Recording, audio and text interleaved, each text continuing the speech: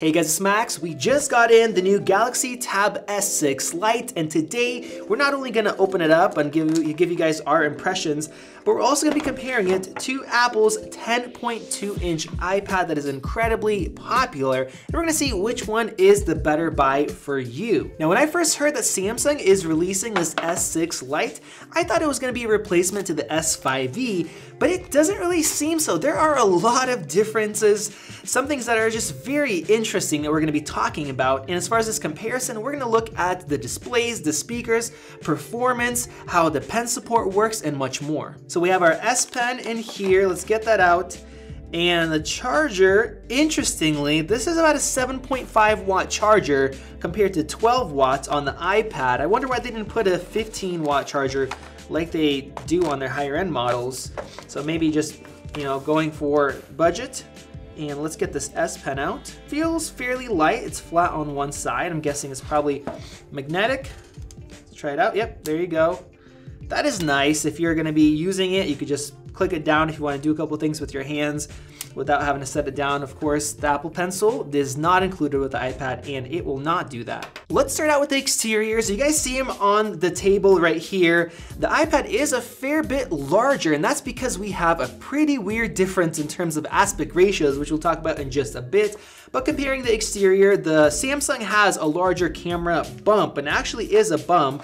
It's much larger overall, the module, but if we take a look at the actual camera lens inside, they're about the same size. The iPad does have a microphone back here, which is probably good.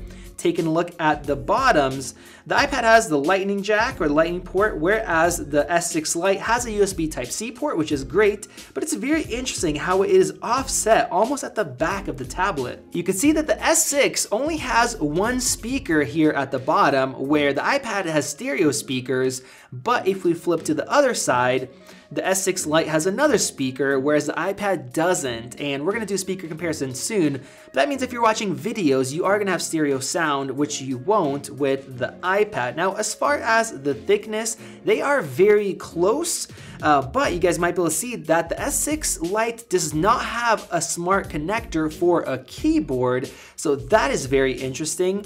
Both of them do have headphone jacks, and once again, it's interesting how the headphone jack on the S6 Lite is so close to the edge. It is very interesting, and that's actually because of the display technology, which we'll also talk about in a bit. Now, the actual keys here are all on one side, and these feel really nice. They don't feel cheap like on a lot of other tablets. And even though the S6 Lite is much smaller physically, it's only about 16 grams lighter than the iPad. Now let's talk about the smart connector here for a bit. Samsung calls theirs their keyboard dock connector, and it was on the S5e. And you can buy a keyboard cover for that tablet, but this year Samsung decided to get rid of that connector, so they are designing this tablet to be used as a tablet and not as an all-in-one device with a nice keyboard, whereas Apple is doing the opposite. This year they actually added their smart connector, and they have multiple options for keyboards, including ones that support trackpads. So this is Logitech's new keyboard case that also supports the trackpad. It uses a smart connector, so you don't have to connect over Bluetooth. And we recently reviewed it, and for the money, this is a great laptop replacement where you have a good keyboard, you have trackpad support, and this is just something that you are not gonna be able to achieve with the S6 Lite. I do wanna mention that Samsung does sell a Targus keyboard case on their site. It's about 150 bucks, and they say that it's sleek, stylish, and whatever, but to me it looks like a $30 keyboard cover on Amazon. I'm sure there's gonna be third-party accessories for this device. I probably wouldn't buy that because it just looks thick and really old, and it's using Bluetooth for that kind of a price. I think it's kind of crazy. Now let's go ahead and get this set up. I'm here on the section where you choose your recognition. The S5e had a fingerprint scanner on the side. The iPad has Apple's Touch ID right here on the bottom.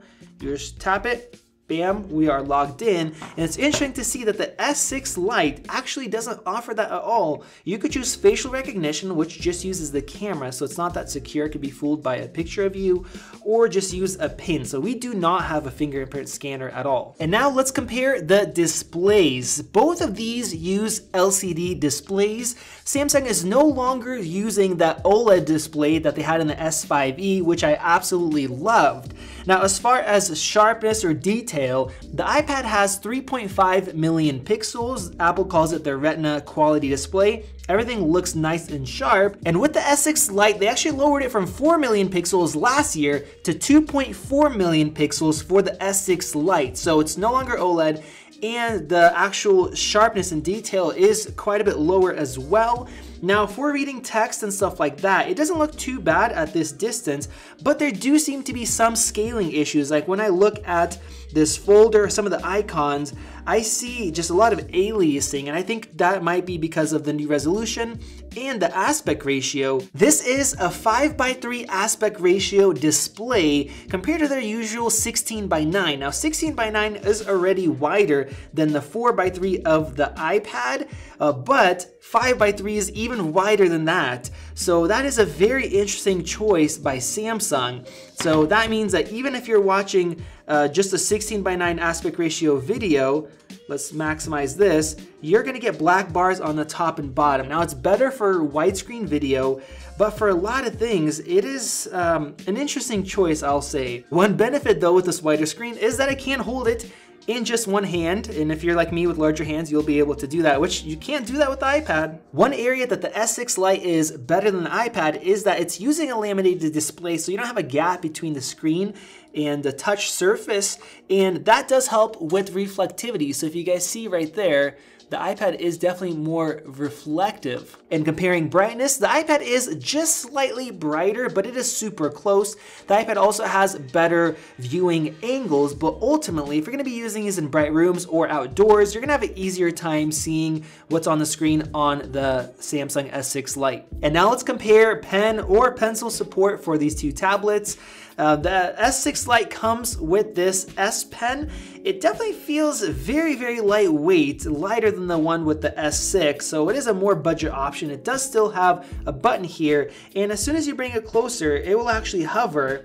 So it is connected smartly, and then you get this little menu giving you options for things you could do with the S Pen. So I'm gonna go ahead and launch that. And as far as the iPad, we have the Apple Pencil. This thing is not included. It costs $100. It is pricey, but it feels like it's about 4 times the weight of the S Pen. It definitely feels higher quality. We don't have any sorts of buttons, but let's compare how they draw. The iPad does a surprisingly good job for a budget, inexpensive iPad. There is very little lag, even though it's not as good as the iPad. A lot of people use these.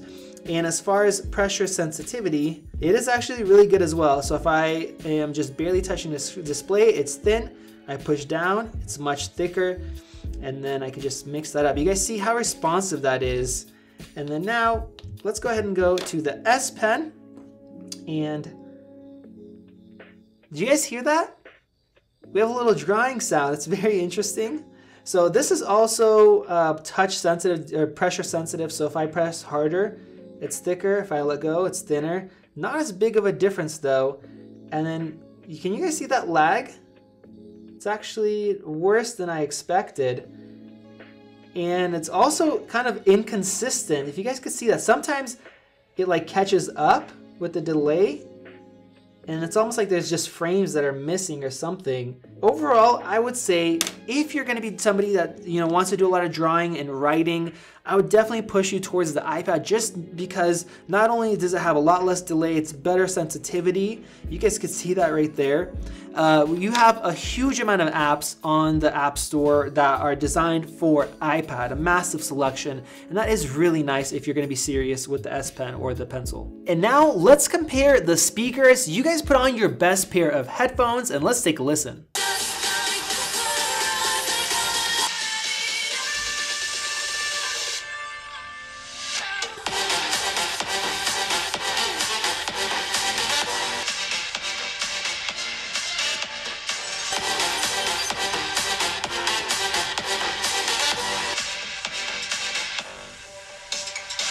And there you guys have it. You let me know your thoughts down in the comments section below. Obviously, we're listening through a microphone, through YouTube, so I'll give you guys my opinion. And I just have to say, wow, what a difference. Having those stereo speakers be not only on the bottom, but just having one on the side makes a big difference for just whole immersion when you're holding horizontally. But not only that, the volume of the speakers themselves is a lot louder, and actually the quality of the sound coming out is better as well. So I know that Samsung got rid of the 2 speakers. It used to be a quad speaker system on the S5e. I don't know how much of a difference that made because it still sounds fantastic, and the iPad is much worse. Now, on top of the speaker difference, we also have a difference in the aspect ratio, as we talked about before.